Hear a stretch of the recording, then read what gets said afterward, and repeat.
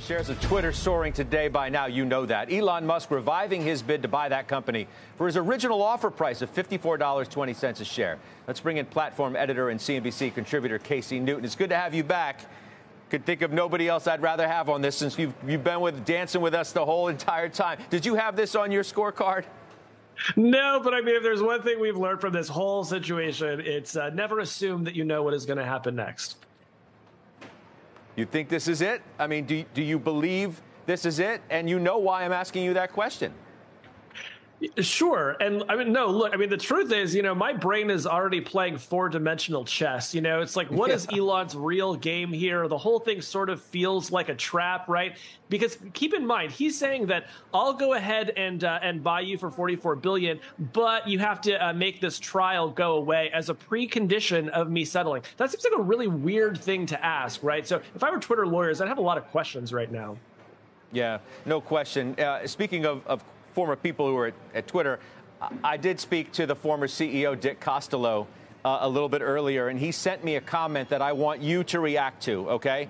Quote, sure. I always think about the team there. There are clearly a bunch of deal winners and losers today, but this isn't the end for the team. It's the beginning of more uncertainty. What do you make of that from Dick Costolo, who knows this company as well as anybody?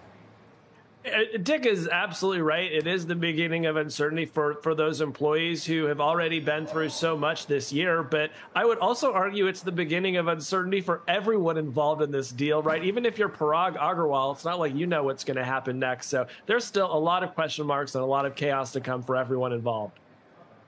Another former, let's say, Twitter insider, I don't want to reveal the name of this person, texted me, will be fascinating to see what happens with Twitter now. Elon has shown he had no idea what he was getting into. In light of that, what is he getting into? What happens from here and what needs to happen?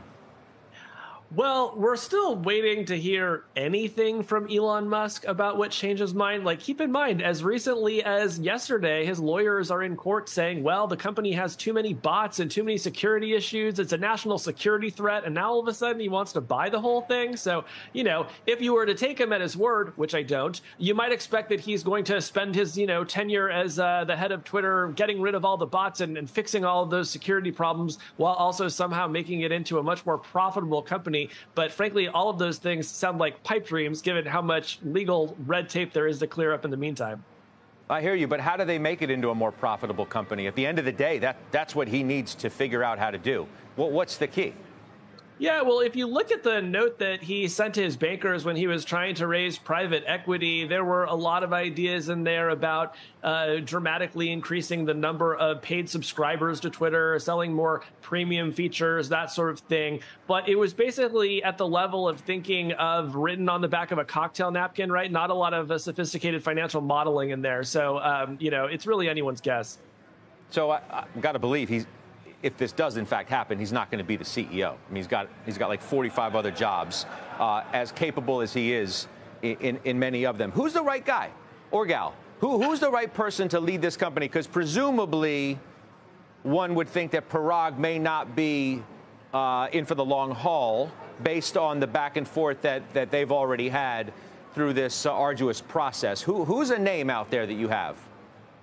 Oh, I mean, we know that there's only one sort of person who gets this job in Elon's empire, and it's a yes person, right? So there are plenty of people out there that would love to come in and, do some great things for Twitter. But, the reality is that this person is almost certainly going to be somebody who can do Elon's bidding, will put up with his whims, changing every few weeks as to what is the new priority. So, who is that person? Maybe somebody else who's already in one of his organizations.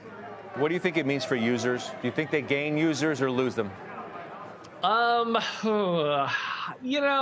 don't know. I think everything in social media right now is kind of flat-ish, except for maybe TikTok. So I think Twitter's user base is still going to kind of hum along mostly flat. The question has been, whoever is the CEO of Twitter, can they do something that's going to go out and find those next few 100 million users? It was a really tall order when Jack Dorsey was CEO, and it will be a really tall order for Elon Musk or whoever comes next.